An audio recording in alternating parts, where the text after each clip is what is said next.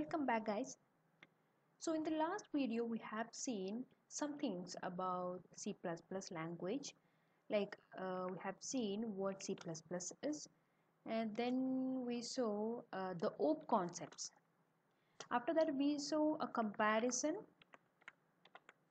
about C and C++. But today's video is not a lecture video. Instead, I want to show you about an IDE that we use to write C++ programs. If you can see the programs practically, I thought it will help you much more rather than giving this lecture notes. So if you get this IDE installed, you can do all the programs easily. You can try it out yourself. You can understand the working of a program only if you do it yourself. So today I'll show you how to install and how to use this IDE. IDE means Integrated Development Environment, in which you can develop your programs. So the IDE I'm using is the CODEBLOCKS. My operating system is Windows, so I'm downloading CODEBLOCKS for Windows.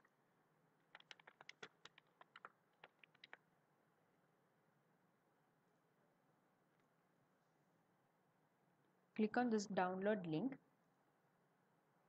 As you can see, CODEBLOCKS works on Windows, Linux and Mac also. Download the links accordingly.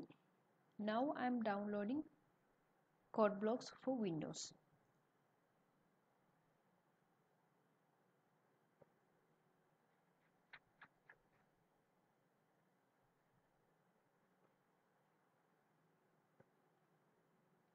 It's about 35 MB.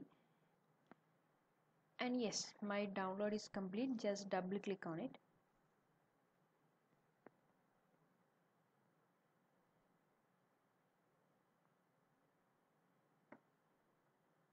Next, click on I agree. Next, choose the destination folder as you like. I'm choosing the default location, that is C program files, and there the CODEBLOCKS. If you want, you can browse it and change the location. Click on install. Click on finish button.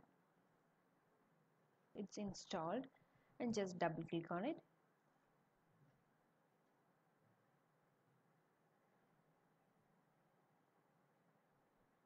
When CODEBLOCKS opens, you will get a window like this, and this is where we'll be doing our programs.